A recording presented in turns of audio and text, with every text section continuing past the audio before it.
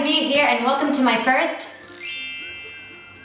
So this is my first cooking video. I've never done one before. I can't promise you guys that it's gonna be amazing, but I'm gonna try my best. And I have chosen my mother's cake that she does for me ever since I was a kid. It's a chocolate cake. It's delicious because the outside is really nice and hard, but the inside is so nice and creamy and moussey. And it's my favorite chocolate cake ever since I was a kid, so I wanna share that with you guys. And I really hope you enjoy it. It's very simple. Not many ingredients, but I'm gonna try and do this as easy as possible. So it's a DIY cooking video by Mia. Yay! I can promise you that this is a cake that you're gonna wanna do every single time you have a dinner party at home because it's so delicious. It's like creamy and I love it. Make sure you subscribe to my channel so that you can see these videos every single week, and give this video a thumbs up if you like it so that I know that I'll do more of these videos. And if you want to see other recipes, let me know, like cookies or quick meals that you can do before you go to school, or quick meals you can do before you go to work, etc. Just let me know down below in the comment box below. So enough talking and let's go! Okay, so the first thing that you're gonna need is 1 bar of chocolate, 6 eggs, 4 tablespoons of flour, 6 tablespoons of sugar, 200 milliliters of cream, and 2 tablespoons of soft butter. Alright, so after you've got all of your ingredients and everything is cool and groovy, we can get started to making the cake. You're going to want to preheat your oven to 180 degrees Celsius. So I've got my oven heating right now to 180 degrees Celsius. It's gonna get nice and warm and cozy in there. And while it's heating up, I'm gonna do the first thing, which is we're gonna melt the chocolate. Okay guys, so you're gonna get yourself a nice big pan, fill it with water, and leave it on the stove to boil. Now while that's boiling, you're gonna get your chocolate bar and start breaking it into really small pieces of chocolate into a small container so that it melts easier.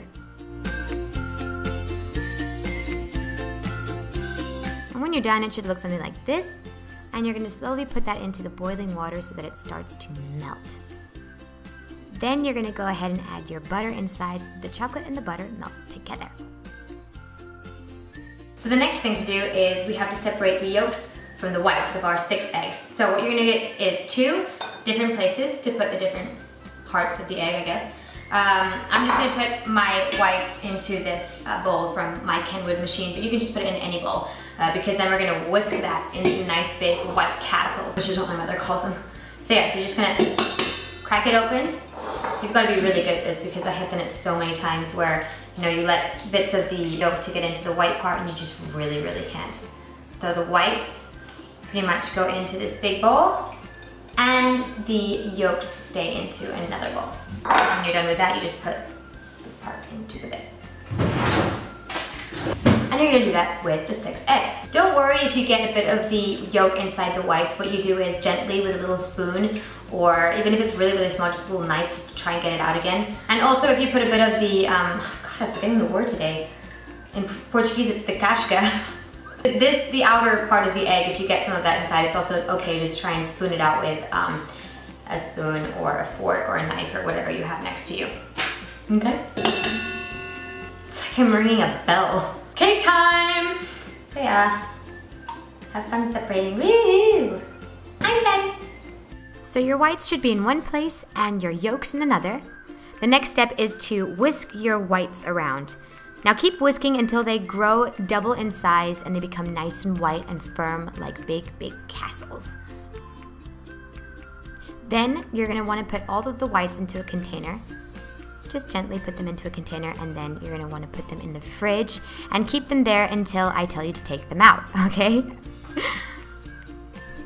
Next thing to do is get your yolks, put them into a container.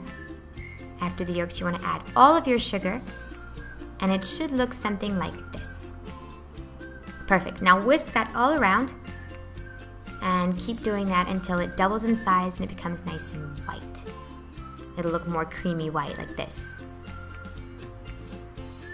So now you can get your chocolate, which should be nice and melted, and you're going to want to add that into the main mixture bowl. Don't worry if you have troubles getting it off the main spoon or spatula, just use another one and slowly put it into the mixture. Then whisk it around until it looks something like this. All right guys, so you've made it halfway through the cake making process, so give yourself a nice pat in the back, or just clap to yourself, which is what I do. I did this all by. Okay, moving on.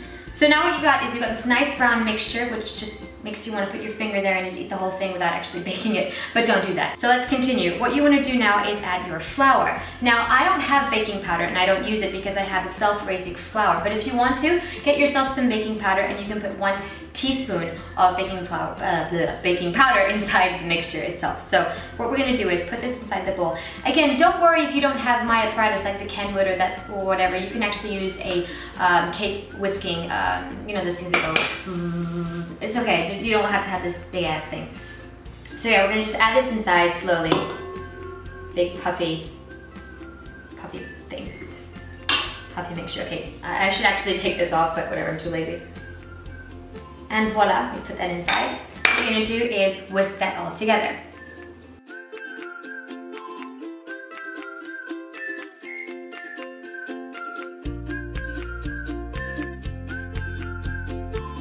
Now you can add your cream inside and mix it all together.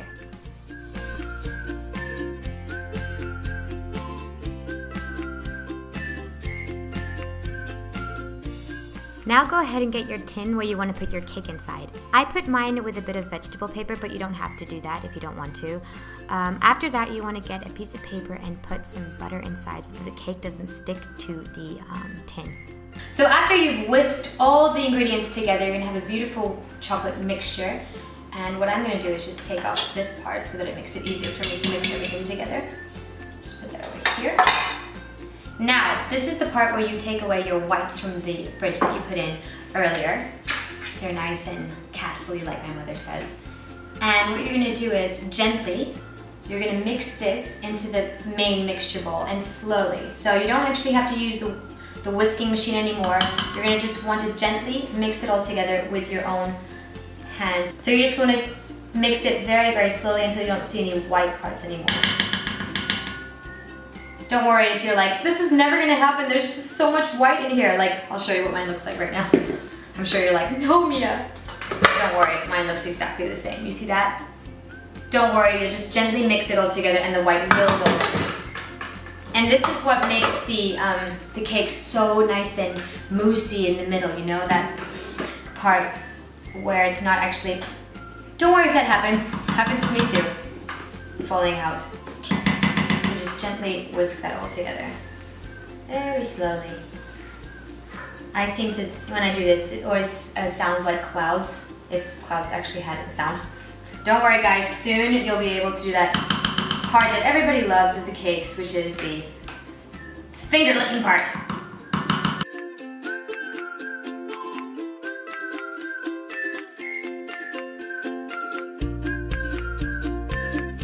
Finally, you can add your cake mixture into your cake tin, and believe me, we are getting close to the end. I'm so excited. Okay, so we're at the end of our cooking process. We have this beautiful, soon-to-be chocolate cake, Rita's chocolate cake. Look at that, looks nice and beautiful. So what you're gonna do now is, thank you Toby, that's my dog walking around the kitchen.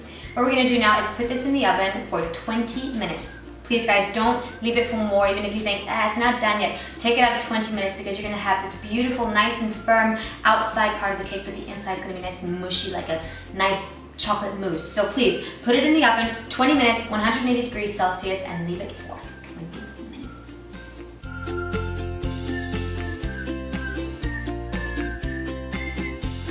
So the 20 minutes are up, and I've taken my cake out of the oven, and it looks beautiful. It smells wonderful, and if you do this in your house, I'm sure your house is gonna be filled with this beautiful chocolate smell, which is great.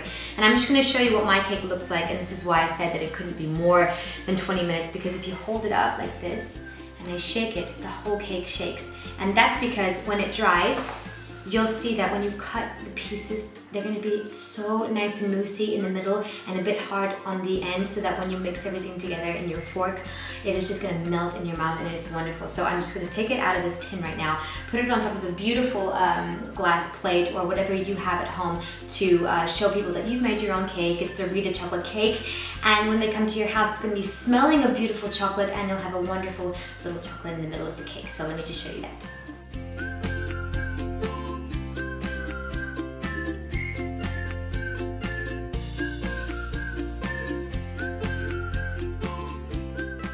So I hope you enjoyed this Rita chocolate cake. I hope that my instructions weren't too difficult to follow, and I hope that you have yourself a beautiful little chocolate cake in your house. Please give this video a thumbs up if you want to see more cooking videos by Mia. I'm going to get better every single video that I do, I'm sure. Subscribe if you want to, so that you can get notifications on the new videos. And comment below if you want to see me doing one of your favorite recipes. I would love to try that out for you guys. So yeah, every music video is coming up on Wednesday, so don't forget to check that on the channel. And I hope to see you very, very soon.